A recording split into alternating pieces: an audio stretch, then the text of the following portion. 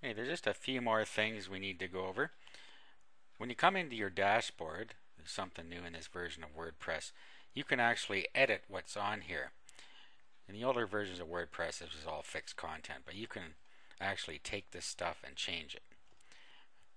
What you can do is you can click on Edit, and then you can change the RSS feed here and just put an RSS feed. For instance, if you had another blog with an RSS feed, you could put it here and bring in your own content. Same with all the rest of these. You can change all of these as well, just by clicking the Edit button. And this is the same thing again. And then you can edit this as well. And you can put another feed in here.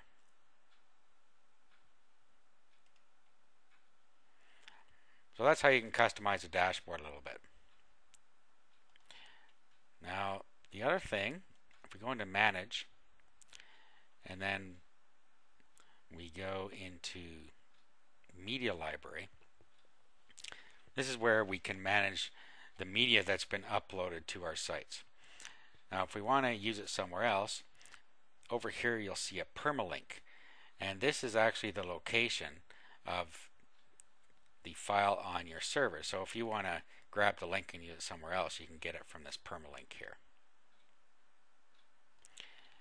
And one thing we didn't go over was links. If we click on links, we can add links to our blog pointing somewhere else. So if we give this link a name, say cell phone accessories, and we give it a web address here, like that, you can give it a description here, and when somebody hovers over, they'll see that. Down here we have our link categories that we set up earlier, so we can click that. And then target is where it's going to show up. If we click _blank, it'll open in a new page. This is link relationship is for your own use, and you can just put this here so that it reminds you where it came from. Now let's save this.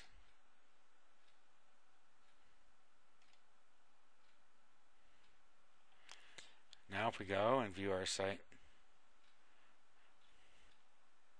and here's our link here, cell phone accessories, so showing under our link name here.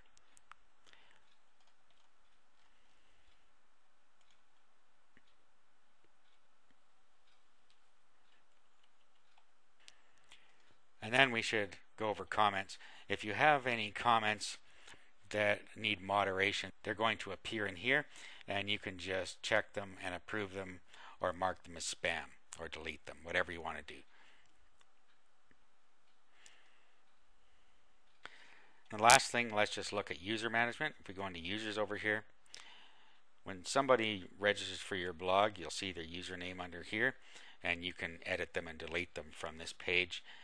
You can also add users to your blog right in here and give them a role. If you don't have your registration page turned on, you can add them in here, and if you do have it turned on, they can register themselves, but you can still register them yourself if you want. Well, that concludes the video series on setting up WordPress 2.5.